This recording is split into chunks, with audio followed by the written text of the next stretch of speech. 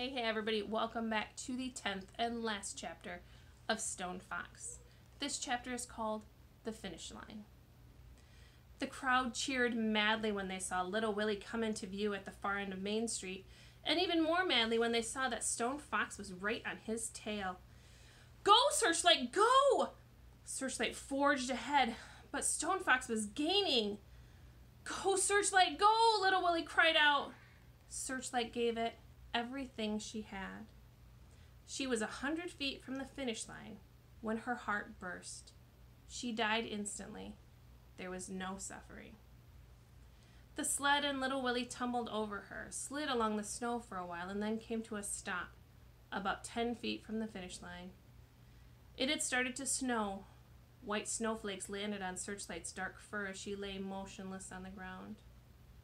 The crowd became deathly silent. Lester's eyes looked to the ground.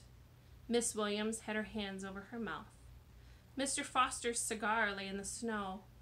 Doc Smith started to run out to little Willie, but stopped. Mayor Smiley looked shocked and helpless, and so did Hank and Dusty, and so did the City Slickers, and so did Clifford Snyder, the tax man. Stone Fox brought his sled to a stop alongside Willie. He stood tall in the icy wind and looked down at the young challenger and at the dog that lay limp in his arms. "Is she dead, Mr. Stone Fox? Is she dead?" little Willie asked, looking up at Stone Fox with his one good eye. Stone Fox knelt down and put one massive hand on Searchlight's chest. He felt no heartbeat. He looked at little Willie, and the boy understood. Little Willie squeezed Searchlight with all his might. "You did real good, girl, real good. I'm real proud of you. You rest now. Just rest."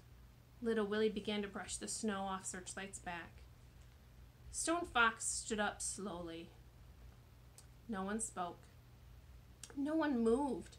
All eyes were on the Indian, the one called Stone Fox, the one who had never lost a race, and who now had another victory within his grasp. But Stone Fox did nothing. He just stood there, like a mountain. He shifted his eyes to his own dogs, then to the finish line, and then back to little Willie, holding Searchlight. With the heel of his moccasin, Stone Fox drew a line in the snow, and then he walked back over to his sled and pulled out his rifle. Down at the end of Main Street, the other racers began to appear. As they approached, Stone Fox fired his rifle into the air. They came to a stop. Stone Fox spoke. "Anyone crosses this line, I shoot." And there was nobody who didn't believe him. Stone Fox nodded to the boy. The town looked on in silence as little Willie, carrying Searchlight, walked the last 10 feet and crossed the finish line. And that's the very sad end to our story. Thank you so much for listening, and stay tuned for another read aloud that we will start next week.